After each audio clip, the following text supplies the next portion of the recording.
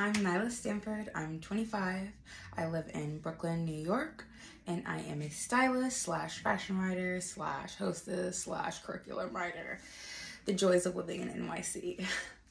So getting into these questions.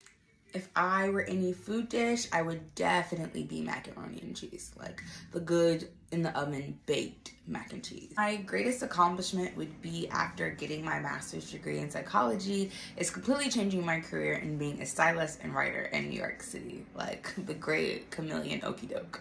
Top 3 movies of all time would be Moulin Rouge, I'm a sucker for romance, Juice, I am obsessed with Tupac, and then 3 would be The Butterfly Effect, which is just beautifully written and beautifully acted. 5 adjectives that would describe me would be hardworking, goofy, fearless, a little bitchy, and the style bitch.